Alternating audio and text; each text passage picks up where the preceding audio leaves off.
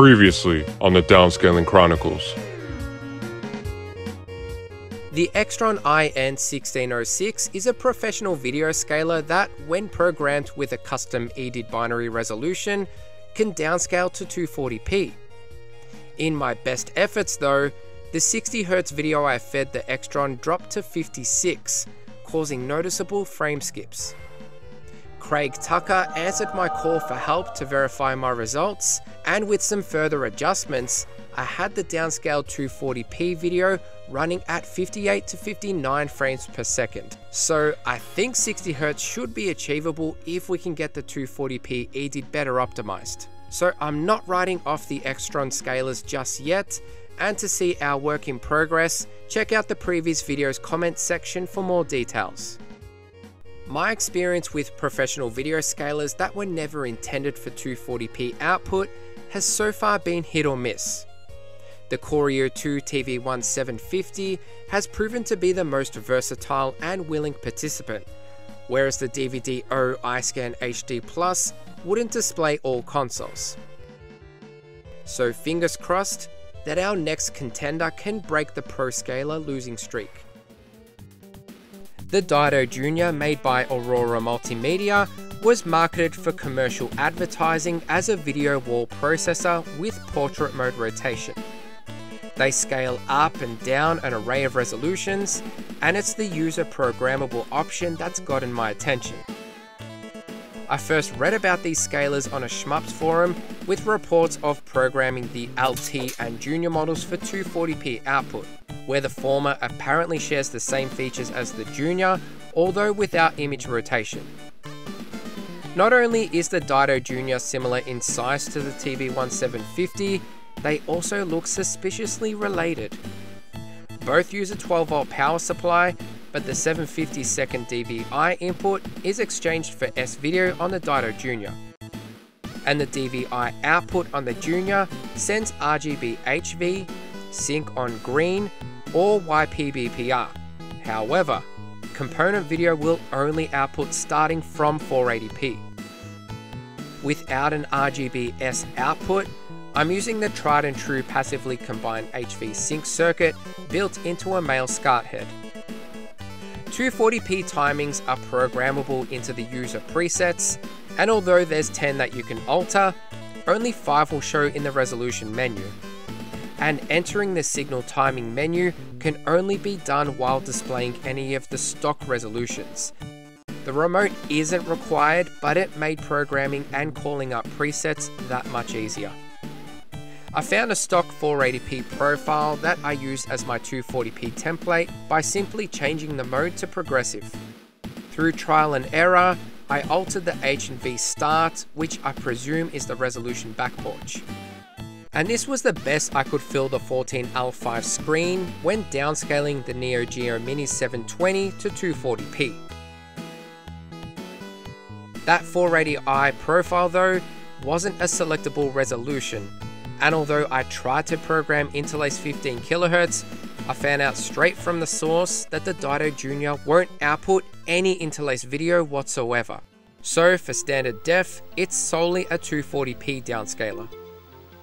Going from 480 to 240p has varying 16 to 33 milliseconds of lag, translating as 1 to 2 frames.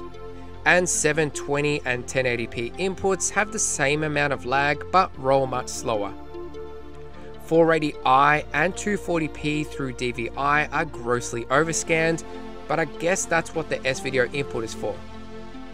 The Junior can also rotate and mirror flip the image on the X and Y axis, but needs to buffer a whole extra frame, with a variable 35 to 51 milliseconds, so effectively 2 to 3 whole frames to downscale and rotate the video. When I tried running the Spears and Munsell test pattern Blu-ray through the PS3, just like the DVD-O iScan HD Plus, there's a firewall that prevents displaying HDCP protected content. Denied. That's a huge shame, and I don't have any HDCP stripping devices on hand. Otherwise, the Dreamcast 240p test suite has been my fallback to help visualize how downscaling works. You need to select RGB in the Windows Setup menu in order to display a VGA source.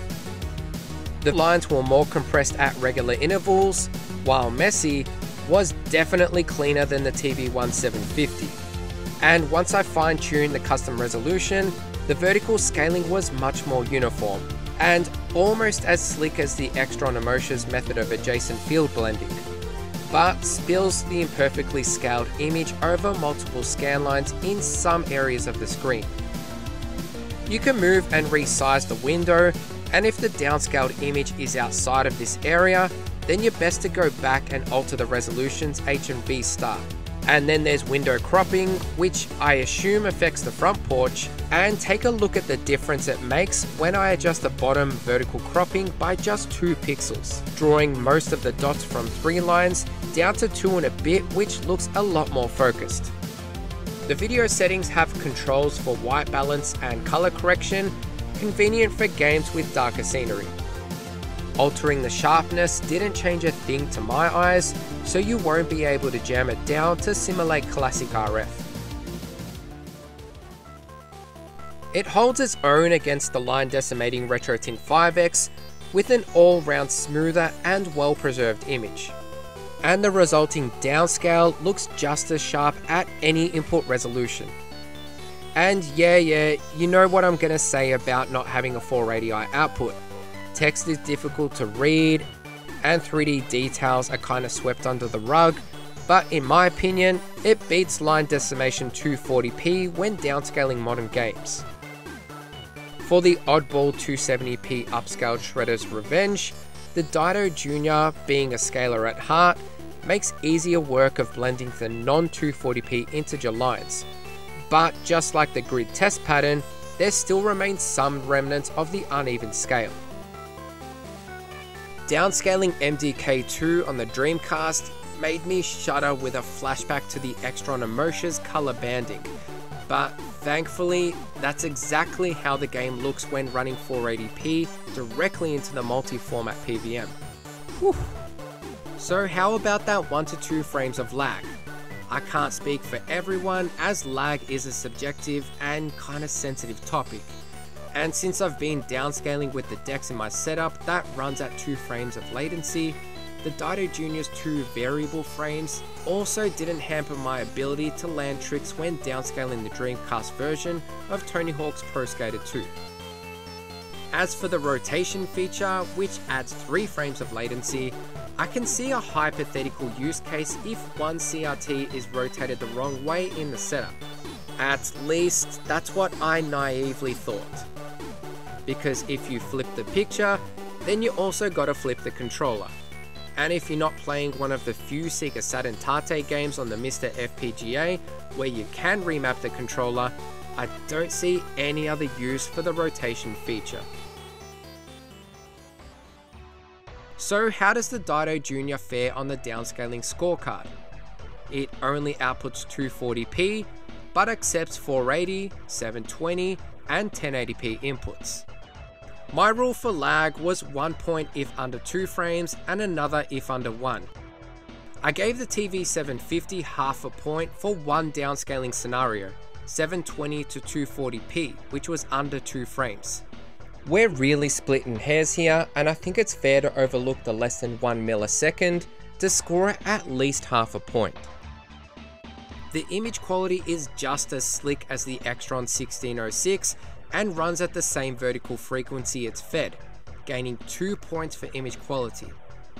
And like the other commercial scalers, picture adjustments are cumbersome, but with several resolutions and image resizing presets, gives another 2 points for a total of 7.5.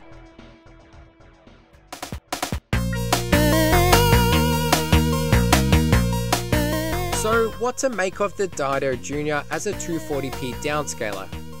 Is this the GBS control on roids? While it can be classified as so, given that it only outputs 240p but accepts 720 and 1080p, I'm more inclined to call the DIDO Jr a crippled Corio 2 scaler. They both share the same input resolutions, but misses the mark by not having a 480i output and no downscaling under 2 frames. Barely. It's not a bad downscaler by any means, just not one I'd recommend given they're generally more expensive and harder to find than other options. I guess the DIDO Jr.'s trump card is that rotation feature, so in the very rare chance that you're a Tate connoisseur, can stomach 3 frames of lag, and have no other means to rotate the video by software, then this is the downscaler for you.